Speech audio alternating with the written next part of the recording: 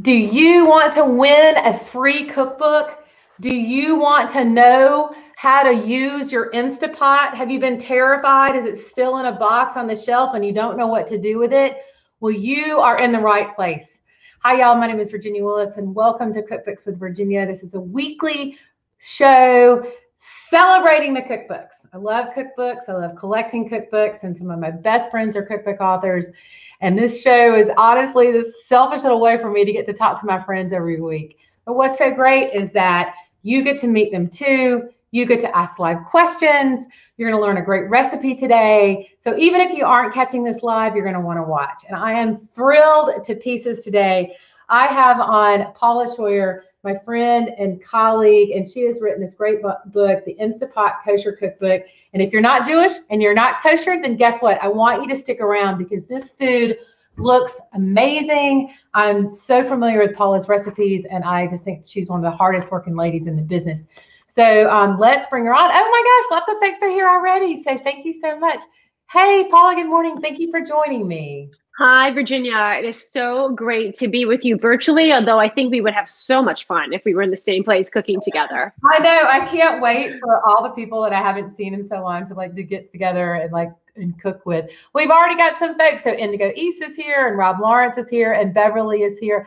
Beverly, I'm so sorry about the loss of your cousin this week. We are definitely still in it with COVID. So thank you for showing up. So Paula, this book it's awesome, y'all. The Instapot Kosher Cookbook. So tell me a little bit about it. Tell me, so you're the kosher. Let me start here. You're known as the kosher baker. Mm-hmm. Your baking books are phenomenal. You've been a guest on the show before. I love your baking books. How did you get from the baking oven to the Instapot? Well, obviously my family couldn't live off of chocolate babka for dinner every single night, right? They probably wanted to.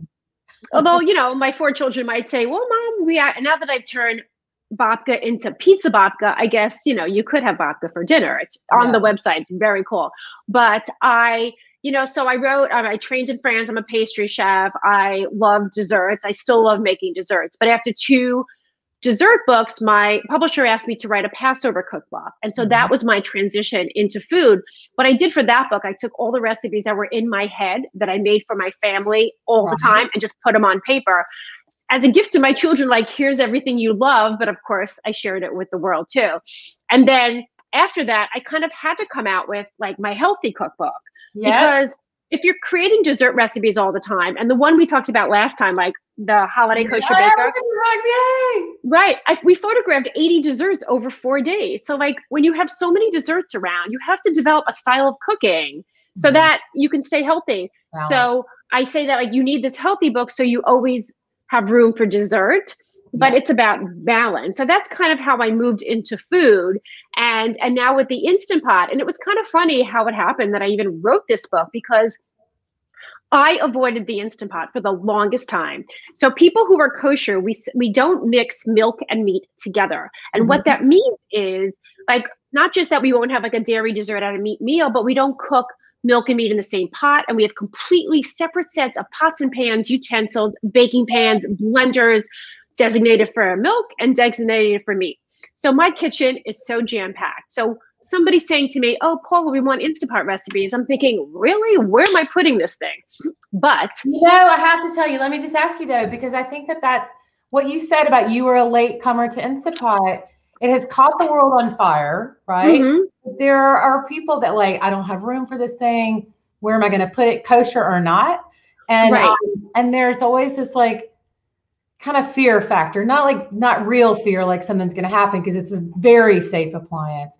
But it's very safe. But the thing, what's great about it for people who wasn't thinking about this, for my children in their 20s who live in small kitchens in their apartments or their off-campus, small apartments, this replaces so many different pots. So you can make rice in it. You can make soup in it. I never make soup on the stovetop anymore. It comes out richer, deeper flavored, and faster in the Instant Pot.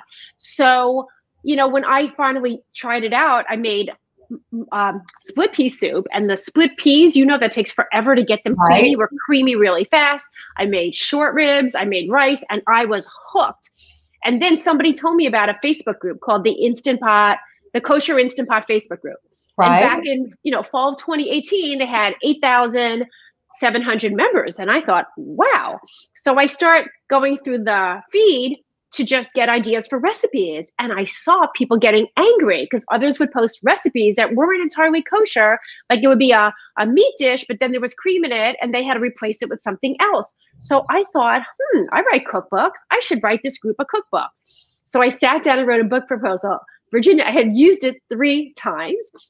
Wrote down, 4 pages on why the Jewish community needs this book, why it's perfect for all of our favorites, whether you're Ashkenazi, Sephardi, Eastern European or North African in origin, and kind of came up with a bunch of recipe ideas. And this Facebook group now has 14,700 members. So I joke that sometimes you have to fake it until you make it. Like I wasn't an expert. I went from 0 to writing a cookbook within months. So all of you who say it's in the garage or I haven't taken it out, like I'm telling you, it's so much easier. And what I did in the book is that every recipe tells you what buttons to push. So you don't have to go to the instructions and you don't have to go to the beginning of the book. It's like, it tells you prep time, time to pressure, cook time, so that you can plan it out. And oh my God, I've been wanting these so bad forever. Oh, my grandma's stuffed cabbage. Oh my gosh, I want those so bad. I'm going to make that. Those are really good. They definitely are time consuming, but they're fabulous. They're really great. And worth it. The trick about I bet hummus in the Instapot is amazing. I right before we came on, I thought I need a dip for my challah tonight, so I think I'm going to make that after we finish. Because I want something, I love having hummus around. This recipe makes a lot, so I think I'm just going to make the half recipe. Oh my goodness. Okay, so can I tell a story about the sweet? They're Swedish meatballs, but they're basically made out of like Heinz chili sauce and grape jam. Now, my father, who didn't really cook anything, he used to make homemade grape jelly out of grapes we grew in our backyard 2 blocks from the beach. Like who grows grapes in a beach town? But he did, and he made jelly out of them. So we used to make the sauce for the meatballs is with his jelly and the chili sauce. And Dad's gone, but I still have 2 jars that I'm kind of like resisting the urge to use. So I think I'll wait till we have a big family celebration. Maybe next time my brothers are here and we can all do it together, I will make them the meatballs with the right jelly. Now that is so funny. That I love that story. I love that you say that it's like chili sauce and grape jelly, but he made homemade grape jelly. That's like a whole other level of Martha Stewart. I know, it's so funny. I always can't drive. Everything bagel, chicken wings. You're a beast, woman. That's so what's so great about those is that, okay, so I have some accessories here, but I'm going to show you this quickly. Hold on. So your Instant Pot comes with a rack, okay? So you put the rack in the pot, in the inner pot, you put water underneath, and then you pile the chicken wings on top. And they cook really, really quickly, 5 minutes, 8 minutes, something like that. And then you dump them on a baking pan. I use jarred barbecue sauce. Don't always do everything homemade. Barbecue sauce is one of those things that sometimes it's just so easy. Everything bagel spice. And then I broil them 5 minutes each side. So the outside is crunchy and the inside is so moist because it's been boiled. They've been boiled first. Oh my gosh, my stomach just grumbled. Hopefully the mic didn't. I know, and now you're making me want to make those today. But I think I have a different chicken for tonight. I'm checking my Instant Pot. I love that, the flanken bolognese. So okay, so for anyone that's watching or is going to watch this later, and you thought kosher food, what's that? Or I don't know what Jewish food is, or whatever.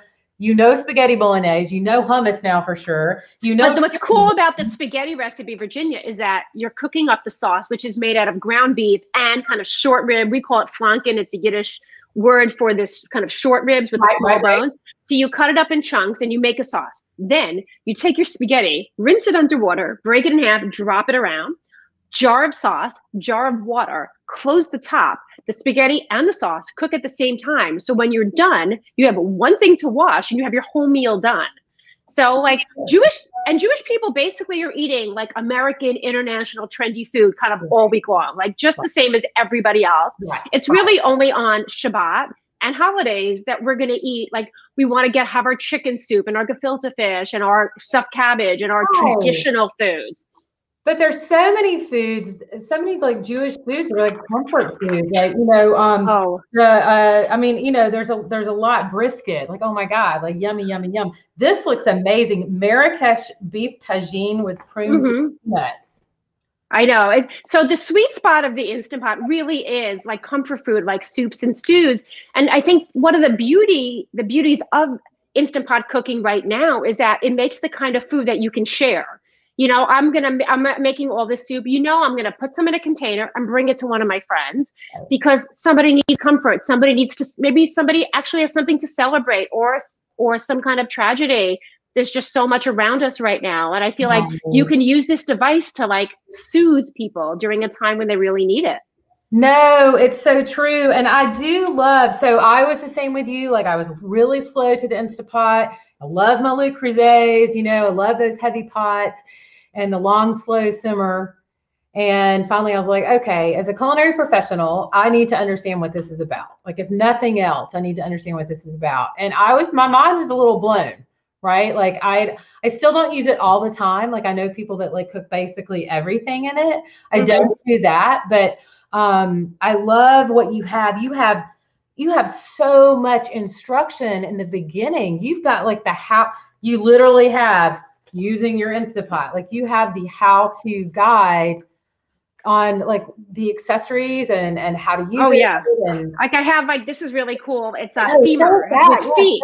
So it has feet. So like you put your water at the bottom, you put in, you could steam potatoes. Like I'll cut up potatoes in cubes and I'll steam them. And then I'll get out my cast iron pan, heat that up and then throw them in afterwards so that they get really crispy. Right. So you can cook things in that. There's a lot of fun stuff. This is like really cute. I have a mini bun pan. I make sponge cake in it. Oh my God. And I have a spring form pan. Okay, so just this week alone, I made flourless chocolate cake in it that was water at the bottom. This was on the rack. And I have in my fridge right now a flan that I'm going to unmold today that I made in a Zoom class last night. You were talking about, the instructions at the beginning of the book. Like Virginia, I really see myself as a teacher at heart. And the pandemic has made me realize how much so, because I started teaching Zoom cooking classes like a year ago, March. I have taught 156 Zoom cooking classes in the last 13 months with no end in sight. I'm booking virtual events for December of this year, which is so crazy to me. That's so awesome. So I'm gonna stop you right there and tell everybody, y'all, if you want to know more about Paula, go to her website, thekosherbaker.com. She is truly one of the hardest working women that I know. I want you to back up just a minute. You told me this really wonderful story when we were talking about getting ready, because you have a whole other life before you went to like pastry school and France and all that kind of stuff. So give us a short snippet, and then I want people to make sure that if you want to hire Paula for a virtual cooking class, you need to do it because she is amazing. But tell us a little bit about your former life. Thanks so much. Okay, so I basically went to college to become a doctor, but I ended up in law school after an accident in the chemistry lab. And so I went to law school and graduated, practiced law in Washington, D.C. And then my husband was working for the U.S. government. What? Yeah. So then we went, the government sent us to Geneva, Switzerland for him to work as diplomat for 4 years. I had a legal job in Geneva, but after I had my daughter, my boss became difficult. So I left and thought, hey, I'm in Europe. I'm going to go to cooking school in Paris just for fun, not planning a new career. Took my baby daughter with me to Paris. She ended up in the 95th percentile for weight because every morning I would check out other pastry shops. And then every evening I'd come back to my friend's apartment with like 10 cake boxes.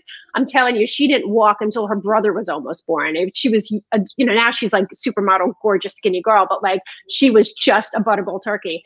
And so I came back. So cute, right? We always joke about her fat baby Emily pictures, but she kind of owns it, so it's fine.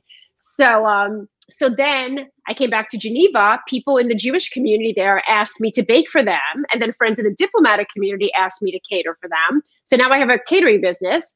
And then I taught a cooking class as a fundraiser in French. That was kind of more comedy than instruction, but a good experience. So we come back. Right. So I came back to the US. I had 2 kids in tow, Emily and Sam, started teaching cooking classes right here in this kitchen. And then a well-known cookbook author asked me to edit 2 of her cookbooks. And I thought halfway through that process, hey, I could write my own cookbook. But then it took 5 years for me to get a publisher to publish my book. Yeah. Like J.K. Rowling, like everybody said no. They said there was no market for kosher baking cookbooks. So I finally got, yes. Right. So then I proved them wrong. Brandeis University Press did my first book. Then I got an agent and a bigger publisher. And, now I'm on my 5th book with cooking classes I've done in China and all over the United States. And I don't know, been on TV like 47 times. Just, I've been really blessed. I have so much respect for you. And I get notes all the time, y'all, about, oh my God, Virginia, you work all the time. You're the hardest working woman I know, or all these like really wonderful compliments and all this kind of stuff.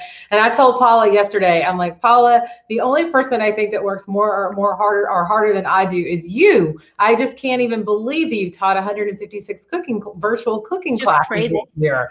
But I really believe that like nobody's like, and I've always believed this, like nobody's handing you anything in life. Like nothing has ever been easy for me. There's no like, oh, I had one cookbook and I sold 50,000 copies, or I got my own. There's none of that. It's like, I always describe it as, people say you build a business brick by brick, but I feel like there's so many pebbles first, like little achievements that pile up. And occasionally you'll get a brick, you'll get a book deal, I'll get on a national TV show, but then I go back to getting some pebbles. But at some point I was able to stand on the top of this heap and say, hey, well, look where I am. I think that is such a beautiful analogy. I love that so much because life, there are very few people that get to put brick, right? And it really, life is like a series of pebbles and it's a journey.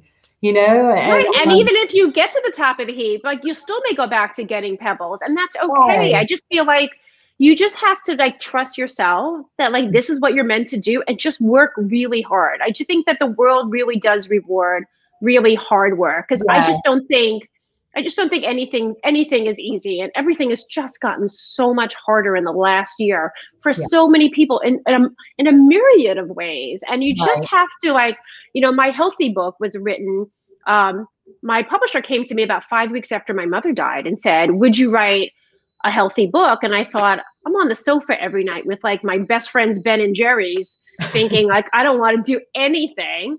And then I thought, all right, I have to get off the sofa. And I wrote this book, and I realized like just having a project that made me feel hopeful, that had me moving forward towards some light and some positive, even in the smallest way, healed me. So and food is so healing. And I think, and that is so important. And I love the way that you just keep inventing and reinventing. But I will say this, and I'm saying this for everyone that's watching, y'all, her recipes are so well written and they're tested, right? They're tested and they're tested again. And Paula has recipe testers all over the world that she sends her recipes to, so that home cooks without any training will test her recipes and get back to her and report and say, do this, do that, or this is, I had trouble with this, or I had trouble with that, or, exactly. And we were rejoicing yesterday, cookbook authors, because I always tease people, right, Paula? It's like,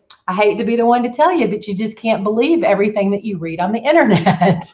My family was doing themed brunches when everybody was home last year. My kids are between 21 and 24, and we used the hashtag brunch like a Shoyer. You can look it up on my @kosherbaker Instagram from last year. But my daughter, Emily Shoyer, has like all the pictures and a highlight. So we would do like Southern American, British high tea, Swiss food, Indian food, Japanese food, Cuban every week. And we would get recipes online. And we found a lot of the recipes had to be, worked around. They weren't perfect. And I feel like people just put stuff online. So I always feel like people should just find authors that they trust and know that their recipes are reliable, because like my recipes are tested so many times before they get out. That doesn't mean that I don't find like a tiny mistake every once in a while in something. And I'm happy for somebody to point it out to me, because it's okay. I want to learn as well. And I can fix it in the next edition of the book, Let's check and see who's here. So we've got Cheryl Stewart is here, Carrie Bachman. Hey, Carrie, how's it going? Tracy is here, Gail Skelton is here, Anita Tureen is here. Oh my gosh. That's so great. Well, if anyone has any questions, that would be great. If anyone can ask, Rob Lawrence is here. And I want to make sure that if anyone wants to know any more about Paula, that y'all go to the kosherbaker.com. And the best part is that you can also win a copy of this book and all these delicious recipes. So it's 100 recipes to nourish body and soul. And once again, if you're not kosher, it's okay, right? It's still delicious food. Paula explained the difference with kosher before. And I think the thing to consider is that one of the things that I thought was so exciting that you told me yesterday, Paula, is the dairy-free aspect. So if someone wants to reduce their dairy, kosher is the way to go. Right. And what I tried to do in like most of my books, like the recipes are going to tell you at the top of the book if it's gluten-free, if it could be made for Passover. We have a word called parve, P-A-R-V-E, which means dairy-free. And I do a ton of dairy-free baking. My first cookbook, The Kosher Baker, was all dairy-free, but I always have a mix. But I want everybody, no matter what diet they're on, to find something that they like. Yeah, the orange chicken from the cover, that's great. Chicken is very moist in the Instant Pot. For me, it was fun to learn how to bake in it. I do salads in the Instant Pot. I cook up carrots and then I make a Moroccan carrot salad. I make a Turkish eggplant salad and then I chill it. I make beet tahini. I take frozen boneless chicken breasts, put them frozen, right? And put them on the rack on top of water. I cook those and then I can shred those in a salad. And I have a Japanese ginger and carrot dressing to put on top. So you can put frozen chicken and meat into the Instant Pot. It just takes a drop longer. I'm checking on my pot here because in a few minutes, let me explain the recipe that I have here. Yeah. I'm all excited about your other things. So so y'all, Paula is making, you're going to tell us what you're making and tell us what's in it. And then you sent me the recipe and I'll post the recipe. Absolutely. On the pages. So I'm making like a classic mushroom barley soup. And what I love about having mushroom barley soup, it reminds me of the Moosewood Cookbook, which was like my first cookbook that I had on my own back in my 20s. And I always loved those recipes, but my mushroom barley is, kind of inspired by that recipe. So I sauteed onions in some oil, and the saute function is so fabulous in the Instant Pot. I'm going to talk about that again in a second. Then I sauteed shiitake mushrooms, white mushrooms, and I changed the recipe a little bit. I had a little bit of meat left over because I did a live the other day on Instagram, and I made a Moroccan harira soup, which people are eating all around the world now because it's a traditional soup to eat at the end of the day during Ramadan. Right. And Jewish Moroccans eat it after Yom Kippur. So it's a really nice, beautiful connection. And so I had this meat left over. I added the meat as well. I added some vegetable stock and salt and pepper and my barley, and it cooks for about 18 minutes. Once it's done cooking, the device immediately goes to warm. So mine's been on warm for 5 minutes, and in usually around 10 minutes, but I'll probably do it before, I'm going to add in chopped dill and soy sauce. Now, adding soy sauce to a soup at the end really pops the flavor. Yeah. And you could use lemon juice or lime juice the same way, even vinegar. But the soy sauce is great. And if you wanted a soy-free option, you could use like red wine or something like that too. But the soy sauce has got that umami, and you've already got the umami with the beef, and you've already got the umami with the mushrooms. So you've got this like triple of umami. So I love those tips. But gosh, beef and barley soup in 18 minutes. Right. I mean, normally that would be a really easily hour plus. I have my family's like signature recipe or beef and barley soup in the book, which has all these other vegetables, but I've never put meat into a mushroom barley soup. So I'm kind of excited about it. I just had this meat sitting in the fridge. I think so many of us have gotten so good over the last year of like using the stems of our ingredients. In our family, we zest the citrus before we juice it to get multiple uses. And I just didn't really want to just do it. I had one strip of meat. Like, what am I going to do with that? I threw it in my soup. So now it becomes part of my stock. So yeah, I think so. And it's real. I do agree with you so much about like a food waste. I've become much more cognizant. I mean, I was as a culinary professional, I was very cognizant before. But I feel like I turned up the volume on that. Like I really. We started composting also, and now I'm growing herbs outside. And when we planted the herbs last week, we put compost in it. My husband always calls it the most expensive compost in the world because I buy so many ingredients, and because I'm doing Zoom classes almost every day. It's really been extraordinary. I mentioned before about the saute function on the Instant Pot, which is like one of the best features. And I like to joke that these days we all feel like a carrot thrown into the Instant Pot. So like imagine you're a carrot, you're thrown into hot oil, you've got the shock of the heat, but you look around, you see other vegetables, you adjust to the heat, but then more ingredients and liquid comes in and you're flooded, right? And then somebody locks you in. And the pressure builds up, and finally, like it's done cooking, the pressure comes down, the lid is removed, and you can plot your escape. So I feel like during COVID, at its best, we're on the warm setting, right? We're adjusting to this reality.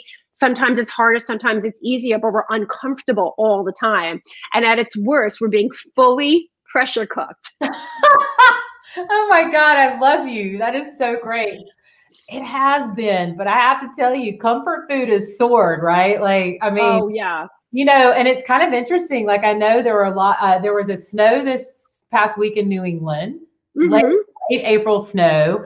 It was, I think, 39 degrees one night this week in Atlanta. It was 35 yesterday in the morning. I went out, I got my hat and my scarf to go outside yesterday. It was great. I mean, we've had in the mid 80s already in Atlanta, and it was still like in the 30s. So I mean, crazy weather. So it's definitely still super stew weekend.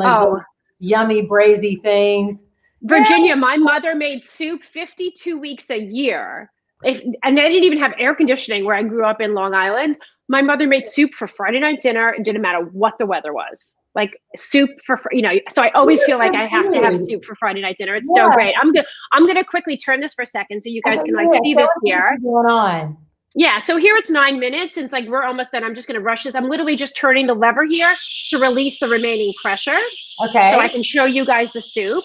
And then I have here like 2 tablespoons of soy sauce and just chopped dill. If I didn't have dill, I could use any other herb that I want.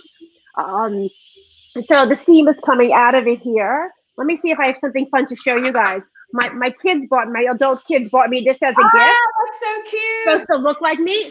Oh, okay. So I'm going to show you guys something because, this is why I usually, So I'm doing something called intermittent release because the barley, because it's very starchy. So you kind of do this like that. You kind of turn it on and off so it doesn't spat out like it's doing. Yeah. Anyway, but I'm just going to let this come out. I'll clean it up later. And then I'm going to add in my other ingredients and I'll show you what the soup looks like. And using both shiitake and regular mushrooms in a recipe, you get like different textures. And it's so nice to have the barley texture too. So I will show you it in a second. I'm just waiting for to finish the steam to come out. It's so good. And the other great thing about this is that, like we were talking before. So I tell you what, while we're waiting on that, why don't I start asking you the 5 questions that I started asking everybody? Absolutely. I've really been enjoying finding out. So, the first question is, other than your own, what is one of the last cookbooks that you read or looked at or you were thumbing through? Oh gosh, I'm always thumbing through cookbooks. I was reading The Flavor Equation recently by Nick Sharma just to see what I could learn about kind of building up flavor. So that was really kind of cool. And also Jay Cohen's Jewish. I had some fun with that book. Somebody else's twist on Jewish recipes. That's so cool. I haven't dove into Nick's book completely yet, but I think that I think that what you're talking about is so right. I love learning just a little bit of science, right? Like what we were talking about with the soy sauce soup, the building. Right, exactly. just a little bit of science can really help make flavors explode. Okay. Yep. What, other than an Instapot, what is your most indispensable cooking tool? So many, but honestly, I mean, I would say I love my electric juicer because I use a lot of citrus, but like my good old Cuisinart food processor, like I use it. And no, actually hand blender has to be my favorite thing in the world. Yeah. Oh my God. I have like dairy one, meat one, Passover, just like love my hand blenders. Oh, look. Okay, Scott, I've been in the kitchen all morning and late to this party. I need all the IP help in the world. We'll start over, but I tell you what, I know you're going to get in there and try to win. Scott's a great cook, has his own cookbook, great cookbook author, great chef. And I think that's interesting, Scott. Some of the professionals, right? Late to the parties, like, why do I need one more gadget? I just have I was late to the party too, Scott. You can message me anytime. I can FaceTime with you. Happy to walk you through it at any point. That's so kind. That's so kind. Okay. Of the 5 flavors, sour, salty, bitter, sweet, and savory / umami. Of those 5 flavors, like, what's your go-to? What is the flavor you cannot live without? Always going to be salt. So, but that's so interesting. It's always going to be salt. I'm a baker. She's going to say sweet. Yeah, like basically what I'm taking to a desert island is like fried chicken and potato chips. Like that's it. I had flourless chocolate cake yesterday after I finished a Zoom class that I did, and I had some of the flourless chocolate cake, and I'm like, no, I need something else. And I found some toasted nuts that I threw on salad the other day, so I went and ate the nuts because I needed to eat something that wasn't sweet. Oh my God, I cannot wait to make the chocolate cake. I will tell you this, I have not done any baking in an Instapot, or not baking, whatever. It bakes the kinds of things that you would bake in a water bath. The cheesecake is so creamy, pot de creme, lava cakes, like all that stuff comes out so good in the Instant Pot. Oh my God, oh my God, oh my God. Yeah. I'm waiting for, I finally can take my lid off. Great. All right, I'm just going to turn this over here. As I say, turn it. Go ahead, I'm listening. Oh, you took it off. I was going to let people show, but that's okay. Okay, good. Yeah, I'm gonna show it in a second, but I'm just adding and usually once I add the soy sauce and the dill, I'm going to let it sit for another 5 minutes on warm, but I just want everybody to see. In fact, I think I'm just going to really bring this over here. Okay, cool. So you can kind of see what it looks like. I will. So let me just stop you for a second. So this is the deal, y'all. The Instapot is essentially a pressure cooker, but it's not the scary pressure cooker from, our grandmother time. Yep. And it's a very safe appliance. You see that? It's kind of hard to see. Let me see if I tilt it down a little bit more. You can kind of, there we go. You can kind of see it. Oh my God. It's going to get thicker because it has barley, and that barley is it's really going to thicken up. And this still needs to sit on warm for like another 5 minutes or so. Right. But it's got it's got meat chunks in it. I got the barley, and the barley isn't crazy soft. So like, I'm very excited to, I'll probably end up eating this for lunch because I have so much of it. So I'm just letting the lid sit and it's on warm, which means that like, it's still going to keep counting up from the time that it's been counting up warm. I did 10 minutes. Now it's at 14. I'm just going to let it sit to about 20, and then it'll be ready to eat and taste. And the other thing is, if you ever cook something in the Instapot and you open it up, and for whatever reason, like something isn't fully cooked, you can just close it up again and add more time, and it'll still come out great. So know that you can, make a mistake if you're converting a recipe that isn't necessarily Instant Pot to your Instant Pot. Right. And it's still, I do think it really, because all that flavor is trapped in there. So what I was saying is like, it has to build up, and you go over this in the book, it has to build up, and then it cooks, you release the steam. And then when you undo the lid, it's just easy. You're taking a lid off. It's locked. And when things are cooking, you can go ahead and do something else. Like, you don't have to stand over the stove top. I made my first barbecue brisket on the grill last week. Took me about 7-8 hours. I was out there every 45 minutes, checking the temperature of the grill and checking the temperature of the meat. I just love this. I throw my stuff in and I can do something else. Take a walk, call a friend. I love that. I love that. Okay. I have another question. So, this can get a little bit more, whatever. But what is one of your favorite cooking shows to watch? Like, do you have a favorite celebrity chef or a favorite cook that you like to watch on TV? It's such a funny question to ask me because I spend all day long in my kitchen. So when I want to watch something on TV, I want to watch something explode. I want a murder mystery. I want some drama. So I really, when you were on Chopped, I watched Chopped, you know.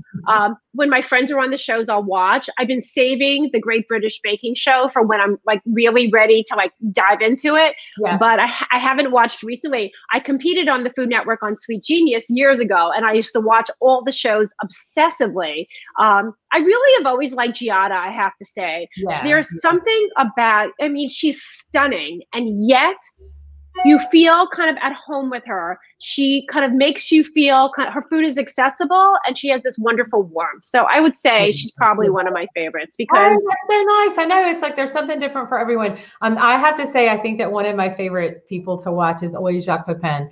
I cannot watch him without learning something. Like, well, I think about him all the time.